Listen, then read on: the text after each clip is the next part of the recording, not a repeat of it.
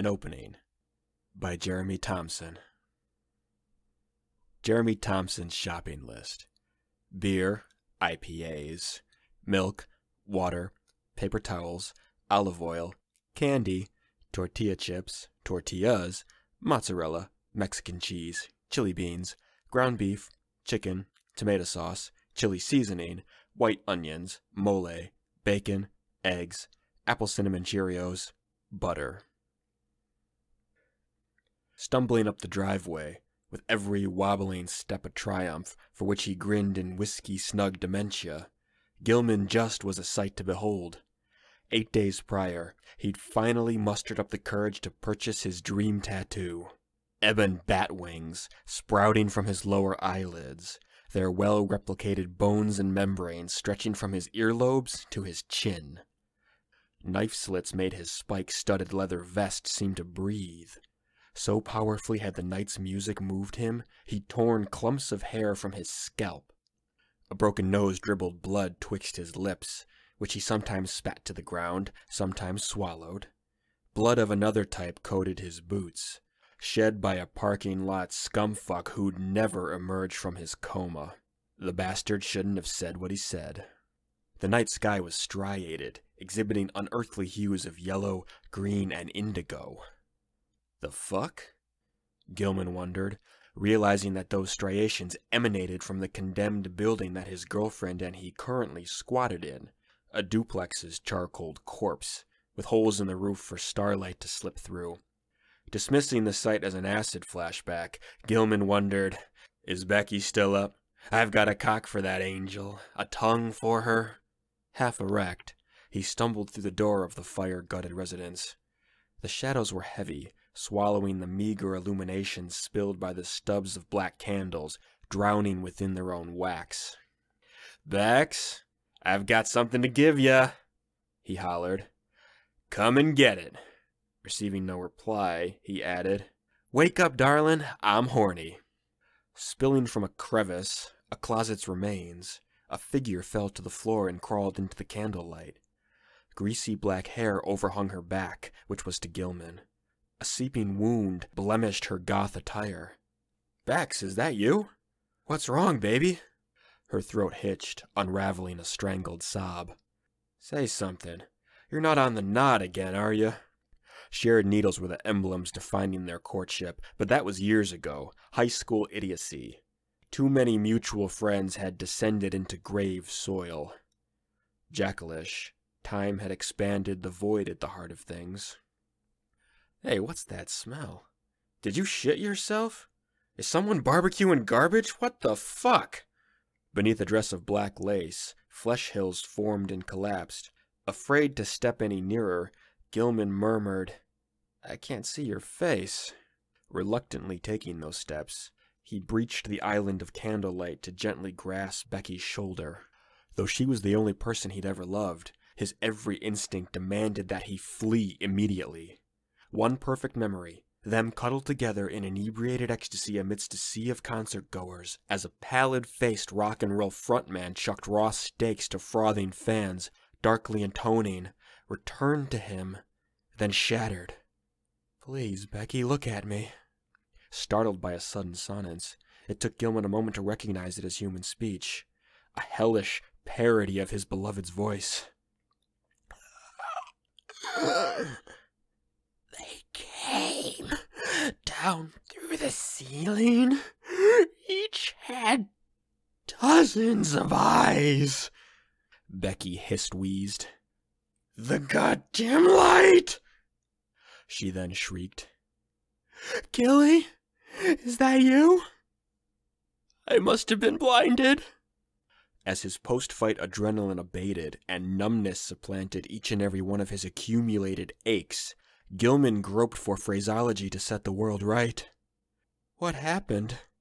he eventually asked, meeker than seemed possible. "You're not making any sense to me, baby." "Don't touch her," a voice in his head demanded, a stern tone he'd never heard before.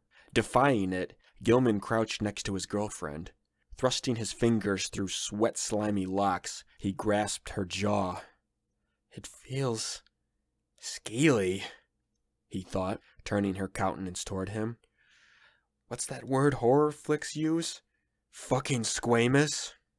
Shrieking, Gilman abruptly leapt backward, thinking, that can't be real. Not that, whatever it was.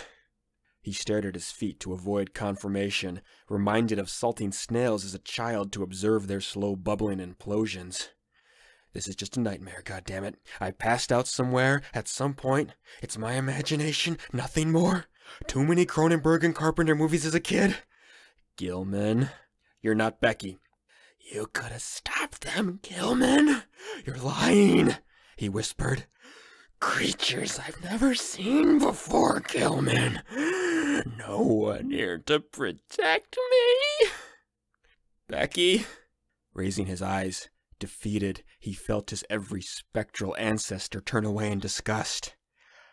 All your dreams are pathetic, declared his dying ego. On her hands and knees, Becky faced him, her neck bent unnaturally, her lips and nostrils now absent.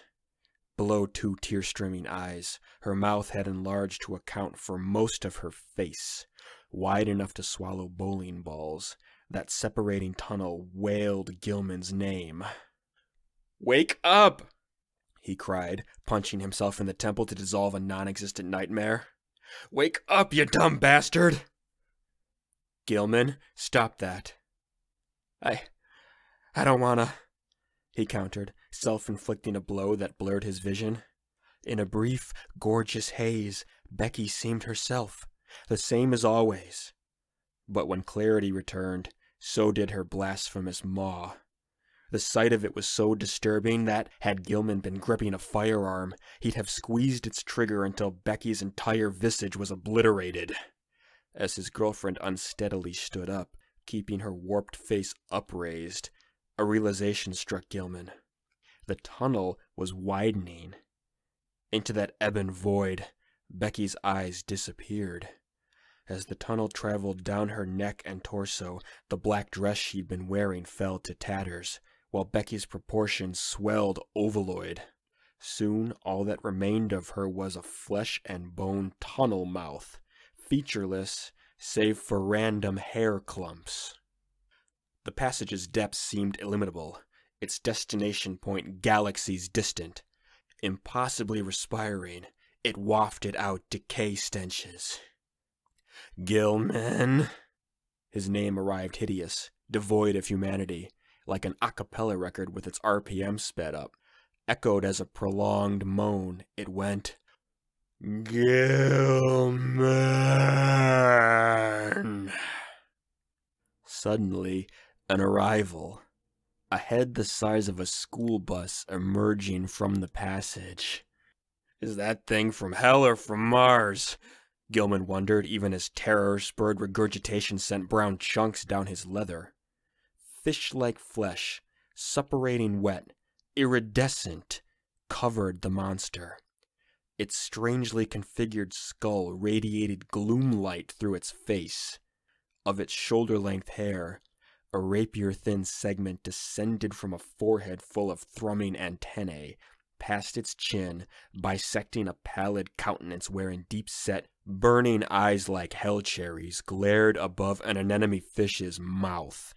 From that rubbery, toothless maw, a basso profundo sonance emerged. With impossible elasticity, what remained of Becky widened enough for the behemoth's shoulders to pass earthward.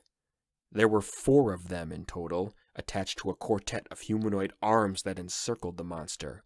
2 where arms usually dwell, plus another mid-chest and another mid-back, right above its quadrupled legs. Its muscles exceeded in girth those of the most roided-out bodybuilders. Dark hair enshrouded its torso. Awkwardly, the creature crouched, having emerged entirely, the vaulted ceiling not being tall enough for it to stand upright. Retreating from the new arrival, Gilman froze in his tracks when the thing pointed at Becky and roared throatily. Seconds later, its sibling emerged from that same flesh-and-bone passage, followed by another and another. The condemned residents being too meager to contain them, the four giants smashed through its plaster and steel to greet the night. Wolf-like they howled under a gibbous moon that now shone cherry red. After sparing one last glance for his desecrated soulmate, knowing that all the promises they'd made to each other had been rendered irrelevant, Gilman followed Becky's unnatural spawn into the eerily striated nightscape. Already the four monsters were bludgeoning menfolk to death and abducting women for sexual congress. Crumpled corpses bestrew crimsoning lawns. Bodiless heads perched atop hedges. Taller than buildings, Becky's children howled a chorus that connected with Gilman on a level most primal. He found himself grinning dangerously, darkly amused. Remembering the parking lot scumfuck from earlier and the way that his skull met the blacktop with such a satisfying crack, he smiled even wider. Mid-street, a broken man crawled, blood masking his features. "Please call the police," he mewled, mush-faced. When Gilman began to howl, approaching the crawler, that pulped facial mass shaped itself quizzical. "Oh, what are you— wait!" were the man's final words as Gilman lifted his boot. From both ends of the street, shrieking sirens proclaimed fresh arrivals. Squad cars, ambulances, and fire engines offering hollow reassurances. Gunshots sounded, as did cries of terror once it became apparent that Becky's howling progeny were immune to the slugs. Buried in residential wreckage, half-dead families wailed, agonized. The unholy quartet departed the neighborhood, howling for societal annihilation, each with a woman slung over their shoulder. Soon they'll be parents too, Gilman surmised. Down came his boot, satisfyingly.